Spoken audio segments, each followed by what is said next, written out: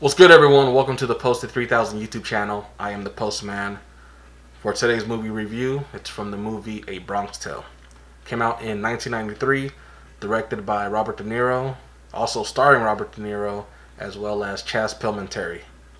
This is actually a film version of a play that Chaz Palminteri performs live. When he does perform, he does it by himself too. He tells the whole story, he does all the characters. This is one of my favorite scenes. It's when Robert De Niro goes by Lorenzo.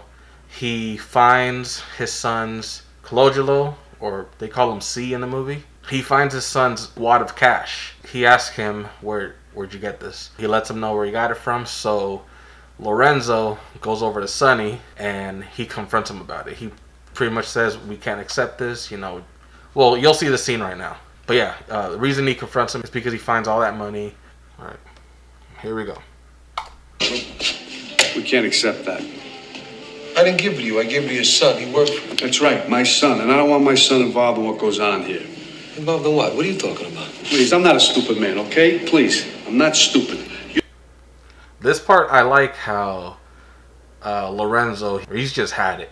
He's not listening to Sonny. He's not gonna fall for whatever Sonny's gonna try to say or try to convince him of. You know what I'm talking about. Just stay away from my son, okay? Hey, you stay right over here. See, why don't you go outside? I want to talk to your father. I'll speak to my own son. Coach, will wait outside. That's funny right there. That part where Sonny tells him, go wait outside. And then Lorenzo's like, I'll speak to my own son. Go wait outside. I don't know if it was supposed to be funny, but I found it funny. First of all, I respect you, Lorenzo. You're a stand-up guy. We're from the same neighborhood.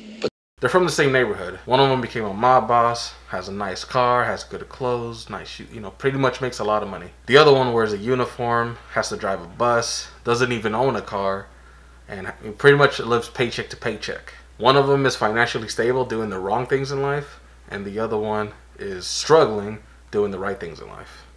But don't ever talk to me like that again. I tell your son to go to school, to go to college. You don't understand. It's not what you say. It's what he sees. It's the clothes, it's the cars, it's the money, it's everything.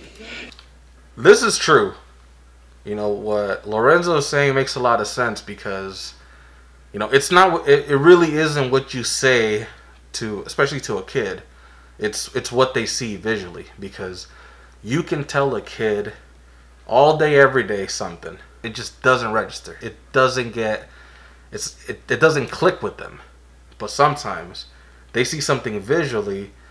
It's almost like it engraves into their brains. Why do you think a lot of people get traumatized over seeing something?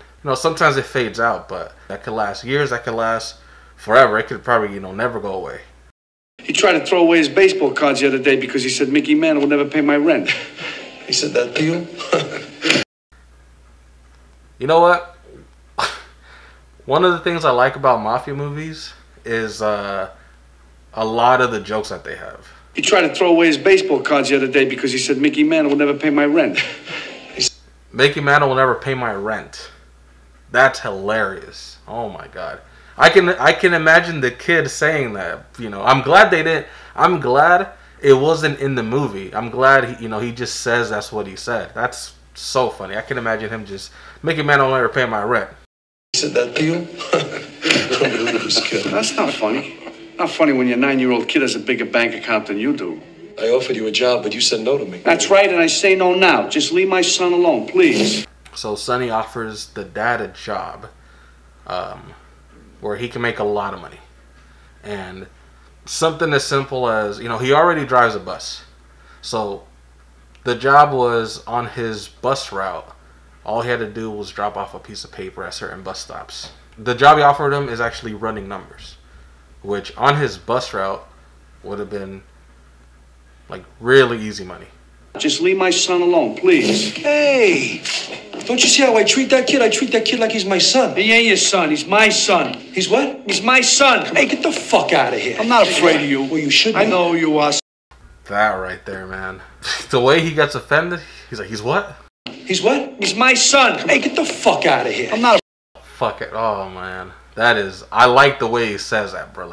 It's so intense. Don't you see how I treat that kid? I treat that kid like he's my son. He ain't your son. He's my son. This is pretty much what the movie's about. Colangelo sees Sonny as a father figure, and the way other people have put it in the past, like other reviews that I've seen, like he sees Sonny and his own dad as a father figure, and he's kind of like struggling between the two. I've never seen it that way. I've never seen where he struggles between both of them. I've always just seen that he just always likes Sonny better. But, you know, this is pretty much what the movie's about. It's just that Colangelo sees Sonny as a father figure more than his own dad. That's how I see it. I don't see it as he's torn between the two or anything. He's what? He's my son. Hey, get the fuck out of here. I'm not afraid of you. Well, you should be. I know who you are, Sonny. I know what you're capable of, and I would never step out of line. You could ask anybody in this neighborhood who knows me. But this time you're wrong. You don't fool with a man's family. This is... Look, right here where he's... Get the fuck out. Oh, man. Look at that. Fuck out of here. I'm not afraid of you. Well, you should be. I know who you are, Sonny. You should be. When he says, well, you should be, like... Generally, even though technically Sonny's a bad guy, you know, he's a gangster, come on. He's very likable, but at the end of the day, he's in the mafia. At the end of the day, he's a gangster. You know, he has that side to him. He kills people, he hurts people, he does all that stuff, you know. At the end of the day, you can't forget who he really is, so when he says you should be, like, that's a real threat. And Robert De Niro, he knows not to disrespect him, you know, but like he's saying right here, you know, he's saying, no, you're wrong this time, which is true. I agree. I see what he's trying to say. Like, he has, his points make sense. You know, he just doesn't know the way Sonny really treats his kid, you know. Like Sonny said, he treats that kid like he's his own son. I know what you're capable of, and I would never step out of line. You could ask anybody in this neighborhood who knows me. But this time you're wrong. You don't fool with a man's family. This is my son, not yours. What are you going to do, fight me? You stay away from my son. Get out of here before I give you a fucking slap. You just stay away from my son. Go ahead. I don't care who you are. You stay away from my son. Bruh, that, oh man, that scene, it gets so intense. That scene is so good. Like, you can feel the tension between the two. Lorenzo, man, like, he knows what Sonny's capable of. He knows what he can do. He knows Sonny can make him disappear like nothing. And no one will know what happened. The cops won't know what happened. The neighbor, the person who saw them, won't know what happened. That line where he's like, you stay away from my, like, this time you're wrong, you don't mess. That line, you don't mess with a man's family, this time you're wrong. Something about it.